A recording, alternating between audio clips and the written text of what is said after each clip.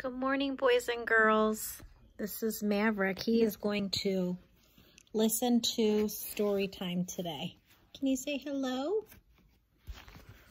All right. Today I'm going to read The Tiny Seed by Eric Carle.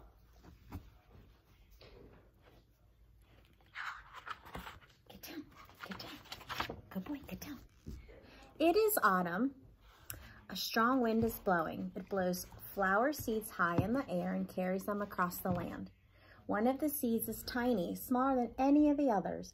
Will it be able to keep up with the others? And where are they all going? One of the seeds flies higher than the others. Up, up, up it goes. It flies too high and the sun's hot rays burn it up. But the tiny seed sails on with the others.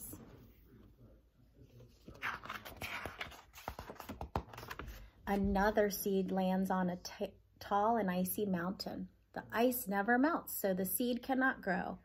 The rest of the seeds fly on, but the tiny seed does not go as fast as the others. Now they fly over the ocean. One seed falls into the water and drowns. The others sail on with the wind, but the tiny seed does not go as high as the others. One seed drifts down onto the desert. It's hot and dry and the seed cannot grow. Now the tiny seed is flying very low, but the wind pushes it on with the others. Finally, the wind stops. The seeds fall gently down on the ground. A bird comes by and eats one seed. The tiny seed is not eaten. It's so small that the bird does not see it.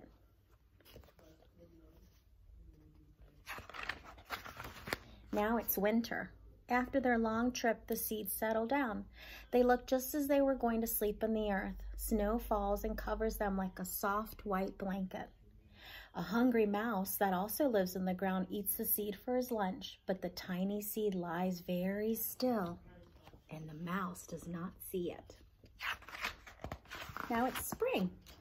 After a few months, the snow is melted. It really is spring. The birds fly by, the sun shines, rain falls. The seeds grow so round and full that they start to burst open a little. Now they're not seeds anymore, they're plants. First, they send roots down into the earth, then their little stems and leaves begin to grow out up toward the sun and the air. There is another plant that grows much faster than the new little plants. It's a big fat weed. And it takes all the sunlight and the sun away from one of the small new plants, and that little plant dies. The tiny seed hasn't begun to grow yet.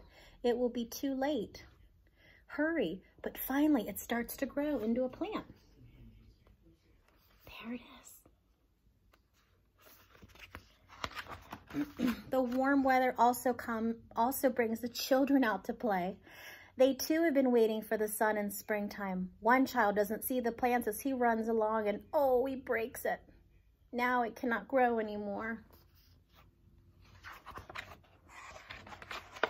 The tiny plant that grew from the tiny seed is growing fast, but its neighbor grows even faster. Before the tiny plant has 3 leaves, the other plant has 7, and look, a bud, and now even a flower. But what is happening? First their footsteps, then a shadow looms over them, then a hand reaches down and breaks off the flower. A boy has picked a flower to give to a friend. Now it's summer. The tiny plant from the tiny seed is all alone. It grows on and it doesn't stop. The sun shines on it, the rain waters on it. It has many leaves. It grows taller and taller. It's taller than the people, than the trees, and the houses. And now a flower grows on it.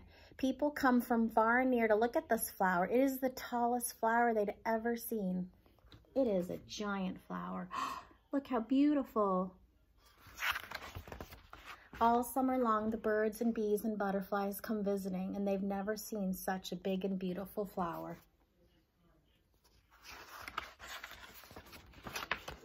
Now it's autumn again. The days grow shorter, the nights grow cooler, the wind carries yellow and red flowers past the flower, and some petals drop from the giant flower, and they sail along with the bright leaves over the land and down to the ground.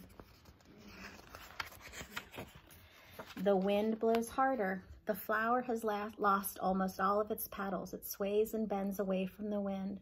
But the wind grows stronger and shakes the flower, and once more the wind shakes the flower, and this time the flower seed pod opens, and out come tiny seeds that quickly sail far away on the wind. The end.